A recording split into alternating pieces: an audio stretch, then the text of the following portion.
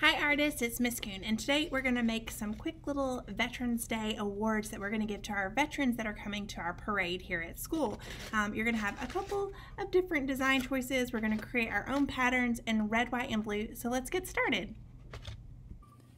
Okay, our measurements for our paper today are 18 inches tall by 12 inches across, and we're going to use markers. We're using the red and the blue Crayola marker to draw a pattern first. I'm not going to color in very much with my markers because it's a little bit slower to do that.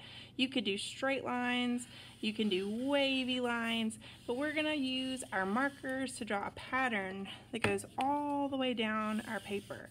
I'm not going to spend time coloring in with my markers because I feel like I can do that a little bit faster and save some time by using my crayon. So I'm using my markers and I'm drawing a pattern. I'm doing straight lines and wavy lines. It is okay if you would rather do dots or stars, or if you have a checkerboard pattern that you're interested in. Any pattern is fine. I'm drawing my pattern with markers and I'm going to add color using crayons. I've got one more little stripe across the bottom.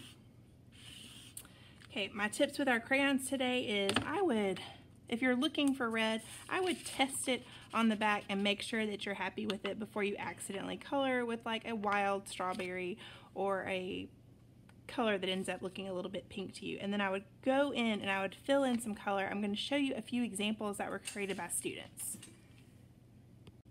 Okay, here are several pattern pages that were created by students. This student, they drew their stripes and then they added color doing the red, white, and blue pattern. This friend drew triangles with marker and then went in and colored with crayon. This one did wiggly lines that were horizontal and vertical, and they are still working on their crayon part, not quite finished. Okay, this person drew wiggly lines and straight lines, and they've gone back in and they're still working to add some color to their pages. I'm sure that you're kind of catching on. We're just doing red, white, and blue patterns, drawing with marker, and then going in and coloring in our shapes using crayon because it's a little quicker.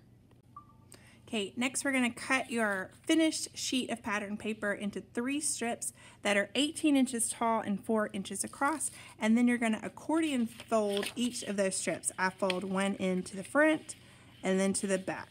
To the front, back. And if you would rather fold it on the table and flip it, you can. Some friends can fold it in their fingers without using the table. Whatever feels more comfortable to you is fine. Okay, once you've gone all the way to the end, there are some small staplers that will be at your table, and you can staple the corner, and you need 3 little fan shapes.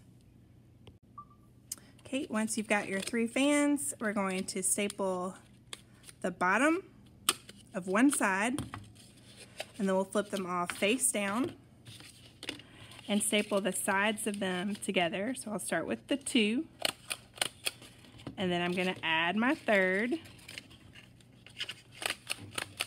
and then I'm going to pull number 1 and number 3 together so that they complete this circle, and I have this pattern. And then we're going to add a little detail to the center. Okay, you're going to get 1 cupcake liner that you can press flat, and an adult is going to hot glue it into the center, and you'll get 1 little circle piece of paper. I have a star punch that we can punch some little stars in it, and you'll use this space to write your veteran a note. And you can write thank you, you can write USA, I'm going to write you are a hero. You can write any message that you would like, and then we'll use the regular washable school glue at your table. Do just a dot, not a lot, on the back, and we'll stick it to our cupcake liner. You may have to hold it in place for a second for the glue to stick and dry, but that is it.